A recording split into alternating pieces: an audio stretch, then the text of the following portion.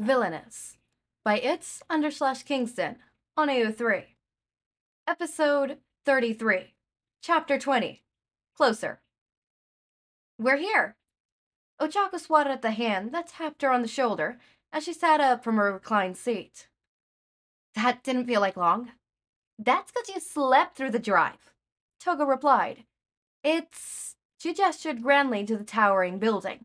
The mall! Ochako rubbed the sleep from her eyes and looked around. They were in one of the many parking spaces out in the front of what might have been the most popular mall in Japan. Except no one was there. Isn't it closed today? Yeah, so we get to skip all the lines and hassle. Toga grinned at her before getting out the car. The hero rolled her eyes and got out too.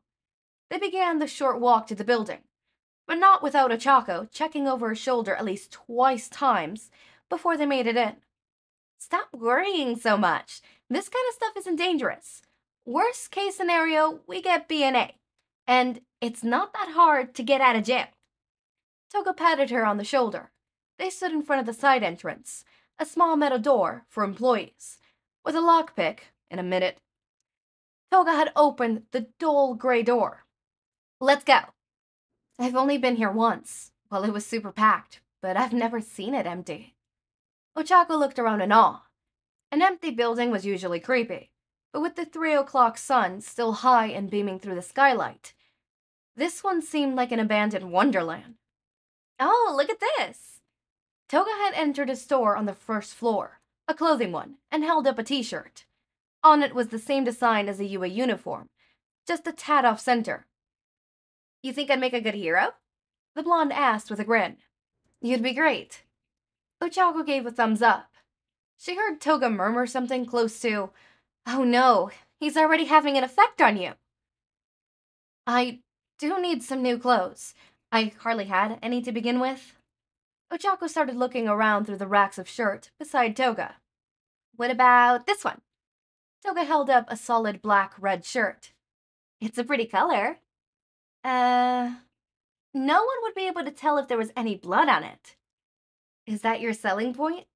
Yeah. Ochako chuckled as she pulled out a new shirt. I like this one. It was light pink and on the shorter side. In the middle was a cat face, though it seemed to be made out of a cookie, with half strawberry and half vanilla ice cream on the side. You'd look cute in that, Toga said, before pausing to correct herself. Not that you don't look cute all the time, but that's a nice shirt. Her cheeks were tinted pink, though Ochako's were darker. Thanks, she said softly. Do you want to stick around here, or should we see what else we could find? Toga asked after a few minutes of silence. Ochako had spent the time picking out different shirts and pants, even a few pairs of shoes, practically an armful of clothes. I want to keep walking around, the hero said, looking around for something to use to carry her clothes. She noticed the baskets beside the door and dropped the clothes into it. It was a rectangular white basket with handles, small and light. Toga waited by the door for Ochako to finish organizing her basket before picking it up and heading over. Where do you want to go now? Toga asked as they finished searching the bottom floor. Ochako thought about it as they made their way to the escalator. Thought the fact that the mall wasn't open meant they had to walk up it. I wanted to get some stuff from any room. Maybe a table or a dresser or something. Did it have a closet? A closet with a built-in closet? Toga asked curiously. Why was it the designated closet room? 'Cause it's the only room besides mine without a closet, but mine was empty when I moved in, so yours became the closet room. Toga elaborated as they made it to the top of the escalator. Guess I'll need a dresser then, Ochako said, looking for the furniture store. You know, you don't have to stay in that room if you don't want to. Toga followed her towards a store called Woodworks. What do you mean, like find a different place to stay? Ochako looked into the store, but found it was only a woodworking classroom, the kind of place you take lessons at. No! Toga seemed reluctant to finish her thought, but found the courage after a moment.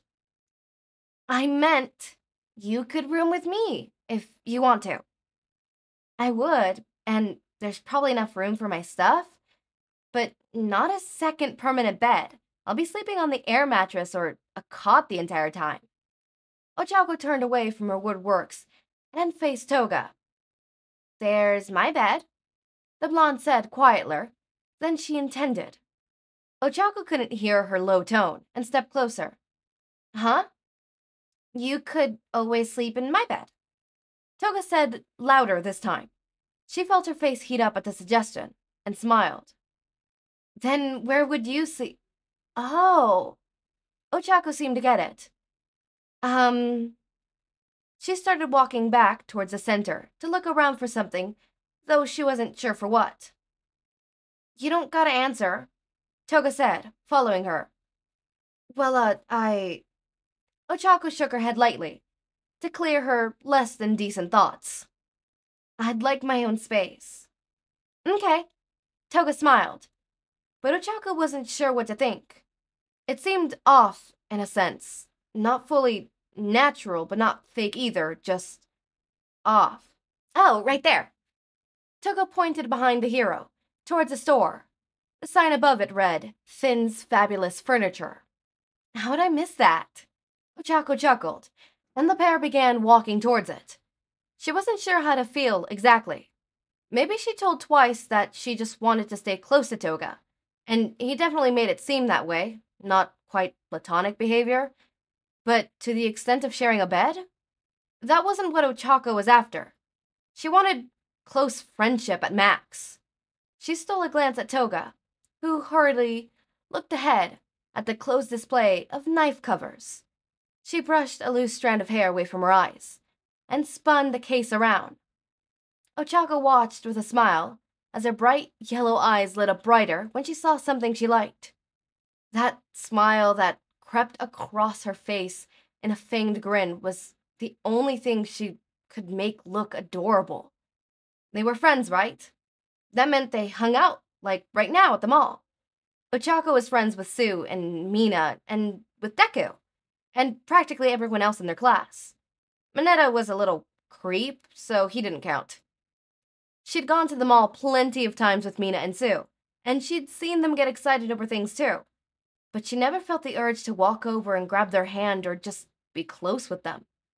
She hadn't felt that way about Deku. Being around him always made her overly nervous or self-conscious, like she could have chosen a better outfit or changed her makeup. She never felt this strange calmness around anyone else. So what was it? Why did it exist?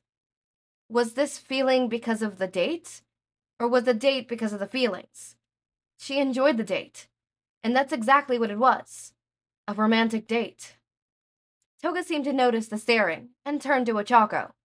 You okay? You've been standing there watching me for a while. Oh, yeah. The hero was jostled out of her thoughts. I'm fine. What you thinking about? Toga returned to doing what she was doing, which seemed to be using the edge of a knife to pry open the display case. Oh, okay. Just tell her that you wanted to see what she was doing, or you were looking at the store. Just don't get yourself more confused by telling her what you were actually thinking about. You're not a good liar, Toga giggled. A loud crack sound signaled her entry into the display case. What do you mean? You look like you're trying to come up with a lie, but it's taking you a while. She grabbed a few items from the case. Ochako sighed. Yeah. You should probably get better at that. Lying comes in handy, especially if you're good at it. Toga put the strands down into her otherwise empty basket. Can I see which ones you got? Ochako asked as she walked over. Toga hummed in acknowledgement and held out the basket for the hero to see. The first of the three were solid black, with white specks dotting it, almost like tiny polka dots. A purple, pink, and blue swirl was patterned across the second one, reminding her of something she couldn't quite remember. Maybe a flag? The third was covered in spaced-out images of cats set in a light gray background. I know I'm distracting, but aren't we heading there? Toga smirked as she pointed towards Finn's Fabulous Furniture. Yeah. Yeah, which one? Both, Ochako said as she began walking towards the store. Damn it! What were with these little reactions and flirtatious comments on her part? She wasn't into Toga like that. Ochako, let me hold your hand when I say this. Denial is a river in Egypt. You do think of Toga like that. I'm sorry. You do think of Toga like that. You do, okay? Bestie, I'm sorry, but Bestie, you gotta open your eyes. Bestie, anyone can see. I know what you are. You know, like, whatever. I'm sorry, you went on a romantic date. You've concluded that it was a romantic date. Bestie, I hate to break it to you, but you're gay. You're gay. End of story. I don't have much to say other than you're gay. Accept it.